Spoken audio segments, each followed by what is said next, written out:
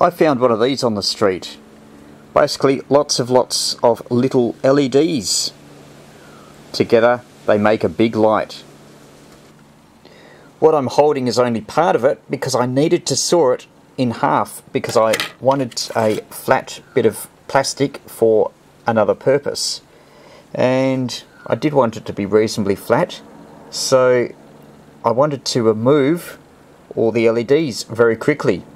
Now initially I tried a soldering iron, then I tried some pliers, and yeah, it's going to take me ages to get them all off. What I did was I put the whole sheet on a baking tray in an oven on maximum for maybe 15-20 minutes. Anyway, got very hot, so you could very easily just move the LEDs off and tip them into a bowl. And so that's what I've got. A whole lot of surface mount LEDs. As you can see from some of them, where the underside is facing up, there are contacts that you can solder to even with a regular soldering iron. Now, do these work? Or did 15 minutes at 200 degrees C or more kill them? Let's find out. The smells from this can be pretty noxious, so make sure you do this where there's ventilation. And it might take a couple of goes in the oven to remove all the LEDs. Because the thing is so hot, you can easily remove them for, say, the first half, but it cools down pretty quickly, so yeah, you might need to put them in the oven for a second go and remove all the rest. I've just made this LED test jig. It's some Vero board, just using 2 adjacent tracks. There's a 680 ohm resistor, and then I'll use these clip leads to connect to a 9-volt battery. So I can just put the bottom of the LEDs along these tracks and I'll quickly be able to test them. Got an LED here. You can use screwdriver or tweezers. We just have to tip it so that the contacts are down. Might be easier just to pick it up. Okay.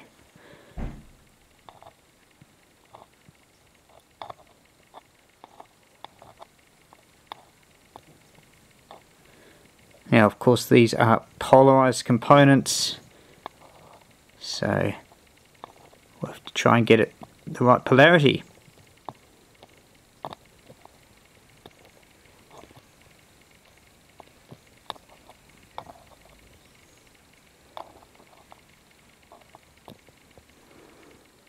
And we have a working LED.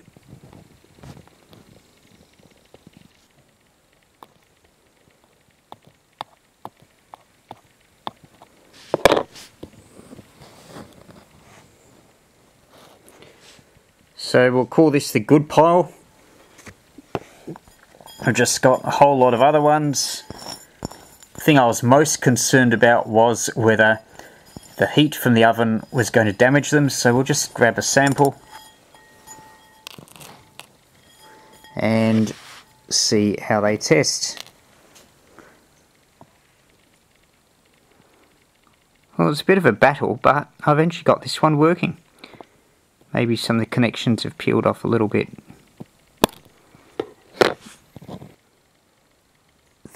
There's its underside.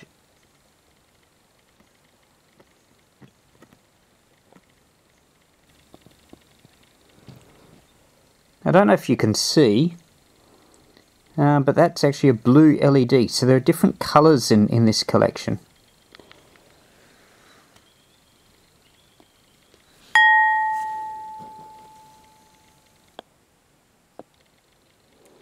So that one's red. Let's see if we can get this one to light as well.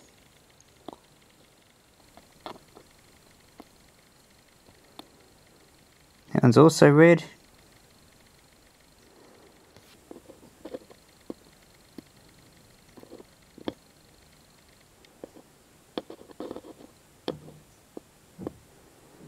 And we're lighting 3 LEDs. All these are red.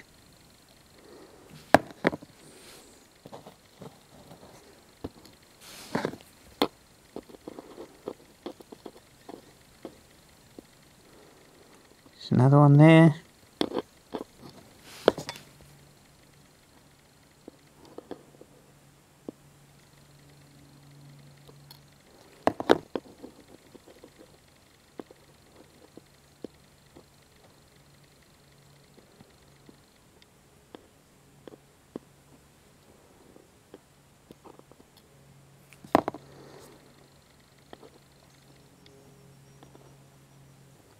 There's another one there.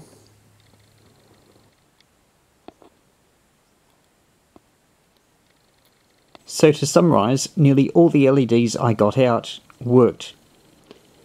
That means that surface mount LEDs can withstand a lot of heat, a lot of abuse, and are easily salvageable.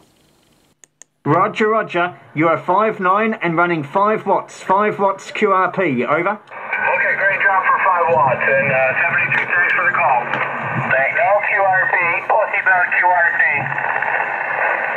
Right, it was great to work QRP, impossible 5 watts. I am QRP 5 watts, 73.